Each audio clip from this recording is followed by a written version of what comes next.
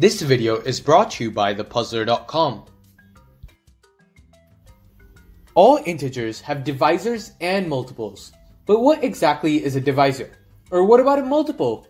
Let's take a look. Divisors are the same as factors. If you don't know what factors are, just watch our video on them. You'll find a link to that video in the description below. A number is a divisor of another number if the division of the second number by the first one, the divisor, does not result in a remainder. Here's an example. Find the divisors of 10. Pause the video for more time on this question.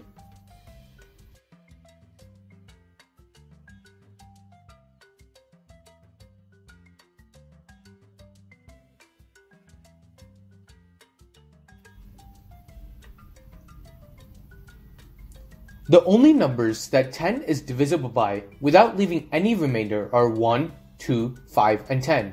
Thus, the divisors of 10 are 1, 2, 5, and 10.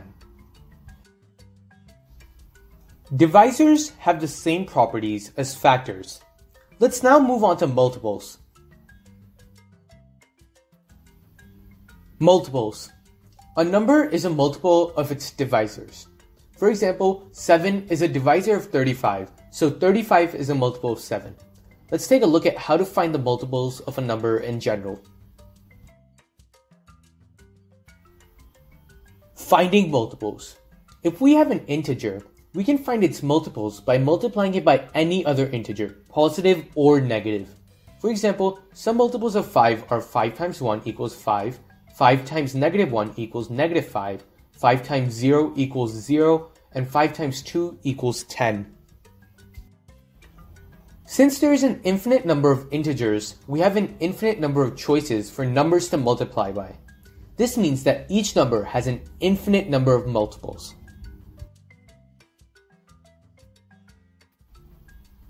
While there are infinite multiples, the number of divisors a number has is finite. Also, the divisor cannot be greater than the number itself. Think about why that makes sense. Let's now look at some problems using multiples and divisors and their explanations.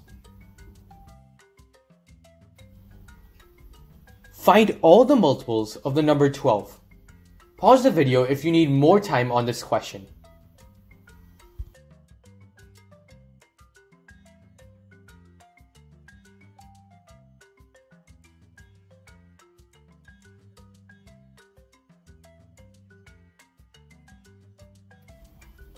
Since there is an infinite number of multiples, we can't list them all out. But if we let k equal all of the integers, then we can represent all the multiples of 12 as 12 times k. Find all the divisors of 14. Pause the video for more time.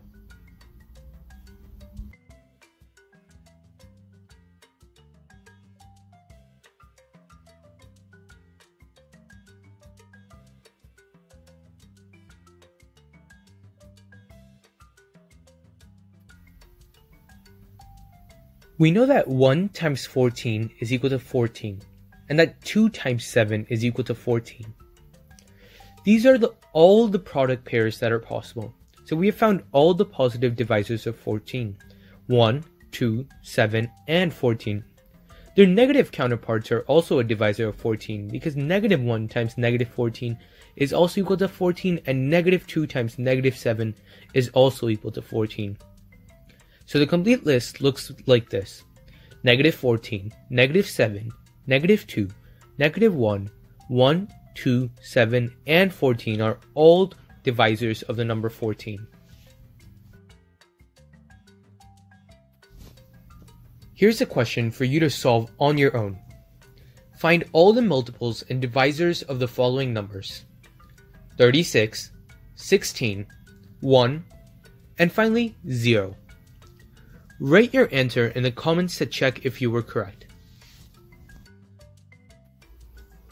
Thank you for watching this video. If you liked this video or learned anything from it, let me know by subscribing or commenting below. For more awesome content, check out thepuzzler.com. You'll find amazing articles and free courses there. Thank you.